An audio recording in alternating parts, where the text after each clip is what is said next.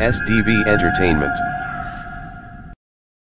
This is the state of Fox Road as of today, being the 27th day of August 2022. They will tell you all sorts of things, that Fox Road has been fixed. I was with somebody yesterday. He categorically stated that Fox Road is now an Eldorado, but this is Fox Road today, being 27th of August.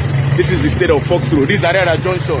Then from the junction now, watch the road, The bike, the motorcyclists that will even carry you, they are no longer going through the road. They are not using the pedestrian lane. You can see the pedestrian lane remains the only option to navigate this road to Abia and ultimately to Brass Junction. You can see the pedestrian lane. That is where the motorcyclists now go. Look at this car. It's stopped right here. The car is stopped right here. You can see what is happening. You can see these people are stopped here. Vehicles. Look at the bike man stopped there. You see the bike man is stopped there.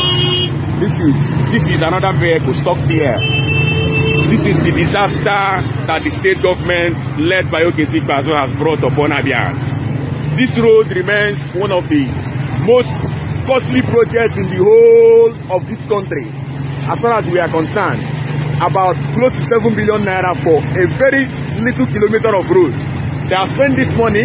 They have claimed that they have fixed the damages on this road separately, but this is what we have on ground. This is what we have. No single drainage to take out this water to their proper channels. Look at what we have. Fox Road, Abia. So if you are coming into Abia and you have plans of navigating through this road, you should be ready for this story side, because you cannot. It's unavoidable. You can't avoid it. This is the true state of Fox Road as of today, being the 27th day of August 2022.